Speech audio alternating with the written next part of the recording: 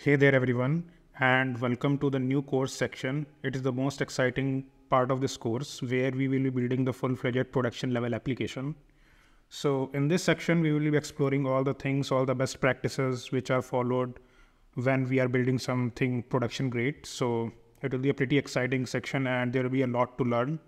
So just follow along. So what we are going to build in this section is a classic e-commerce app. So why e-commerce? Because with the help of e-commerce app, you will be able to understand each and every concept very clearly, like all the relations, validations, user authentication, role-based authentication, how to differentiate between admins and a regular user, and all these things. So it will be pretty good project to implement, and we'll learn quite a lot. So what we'll be building? So here are the database tables that we'll be having. So one is the users, products, cart, and orders table. Apart from these, like there will be several other tables as well, like the pivot tables between order and products, and so we'll figure that out when we move forward in this section. And similarly, like here are the routes for the user. We have a login route and a sign up route, and then a me API to get the logged in user based on the auth token. So here we'll be implementing the full authentication system, how it's being implemented in the production.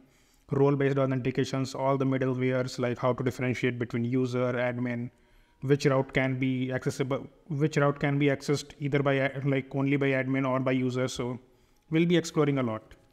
Similarly, for the products as well, we have all these routes, products, and get, put, and delete. And this is the search API for the product, in which we'll be exploring a totally new concept, which is a full text search. Like not new, but a new compared to this course, because we haven't touched on full text search, how to do it in Prisma. So we will perform that. And for the cards, we have all these APIs and orders. So I'll link this image in the resources of this lecture so you can follow along like what we are going to build. So this is the high level overview of all the routes that we are going to build.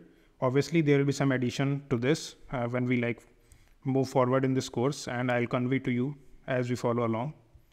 So yeah, I'm pretty excited to teach all these things to you. And most important, we'll be using TypeScript for this. So we'll be using Node.js, Express, TypeScript, and obviously Prisma. So yeah, so follow along, learn as much as you can through this project and try to implement in your production level applications as well. So see you inside the section.